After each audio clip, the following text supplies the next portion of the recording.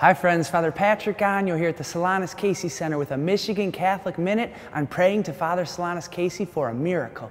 Behind me is his tomb. Upon it there are many petitions people have laid there. Over the years, thousands and thousands of people have brought their petitions to Father Solanus, and there are so many stories out there of graces received through his intercession. Friends, November 18th, Father Solanus will be declared blessed.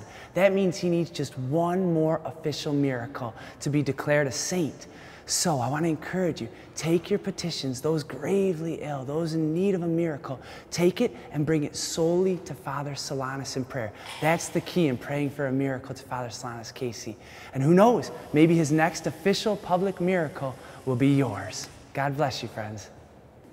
Subscribe today at themichigancatholic.org or call 313-224-8002. Join the conversation at #FatherSolanusStories.